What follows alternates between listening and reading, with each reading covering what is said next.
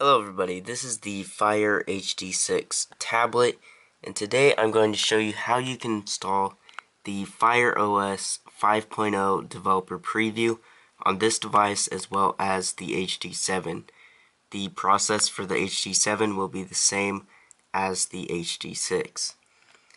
Just keep in mind this is a redone video because the first one I did the camera was a bit shaky, and I also want to add a bit of new information. So here you can see it is running version 5.0 of the developer preview. Now before I show you exactly some of the features of this version, I first want to show you quickly how you can install this because it's a pretty quick and easy process. First, what you want to do is go into this developer preview page. I'll leave the link in the description. Now what you want to do is scroll down to where you see Get Developer Preview. Once you press the Get Developer Preview button, you will be prompted to log into your Amazon account, and then you will be prompted to select your device. And here you can see that it's compatible for the HD6 and the HD7. Now before you go ahead and get this, I do want to say that if you don't have knowledge in ADB or the Android debugging bridge, and you don't have that installed on your computer and all set up, I would suggest you don't install this developer preview unless you don't mind being able to not downgrade. You can only, so far I know of, you can only downgrade from using the ADB tools. So with that said, let's go back into the actual software. And by the way, once you choose your device to speed up the update, you can go into the System Updates tab from Device Options and press the Check Now button. And you should be prompted to update. With that said, let's look at some of the changes to this operating system. First of all, this is running Android 5.1 Lollipop. As you can see by the pull down menu, it's very similar to a Lollipop AOSP based operating system. It's a bit different, but for the most part, this operating system is a lot closer to stock AOSP as it is to the Amazon UI. Now let's take a look at the bottom. Before you would swipe up for recents, but now you can just press the recents button just like in a normal Lollipop operating system, and as well as swiping to remove an app. Now let's head on to the home screen.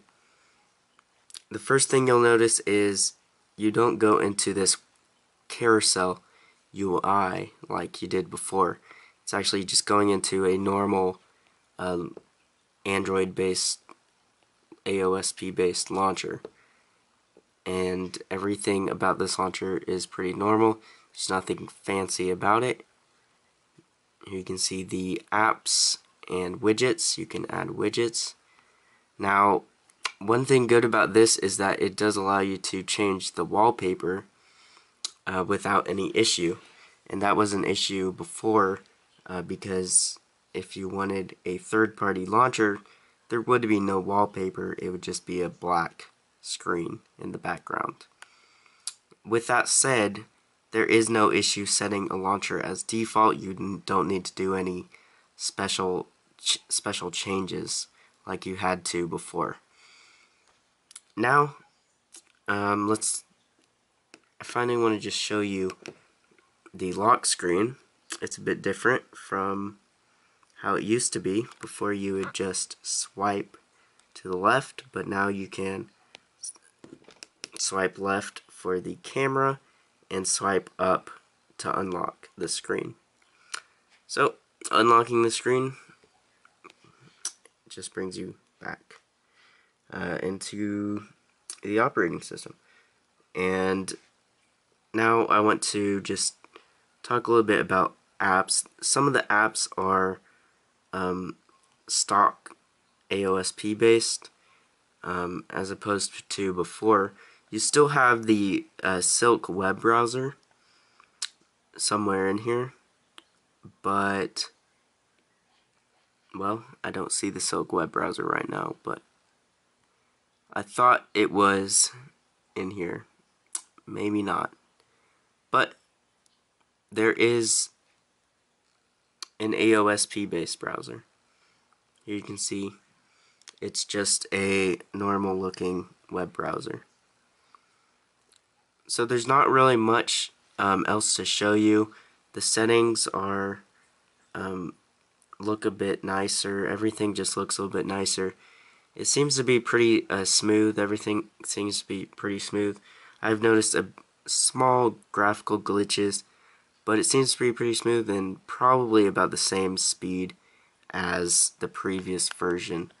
And the previous version, you probably are running version 4.5.4, and this is version 5. Now I want to talk a little bit about downgrading. This is why I was talking about why I was recommending having ADB set up. If you ever wanted to downgrade back to 4.5.4, you can go to this page, which I'll have linked in the description, and then you press the download software update. Once you downloaded it, it downloads as a bin file, and then what you will need to do is first go into recovery on your device, which can be done by running the command adb reboot recovery whenever it's booted up, or if it's not booted up, you can hold down the volume up and volume down button and power, and hold that down until it boots into recovery. Now once it's in recovery, you go into apply update from ADB. You press that, and then it will be waiting for the sideload. So from the terminal or command prompt, you type in adb sideload update-kindle etc. .bin, and then you will go through the update process, and then it should reboot into that version. And before you reboot, be sure to do a factory reset from the recovery. Alright, so that about covers it all. Thank you all for watching. If you like this type of videos, please subscribe. Thanks again.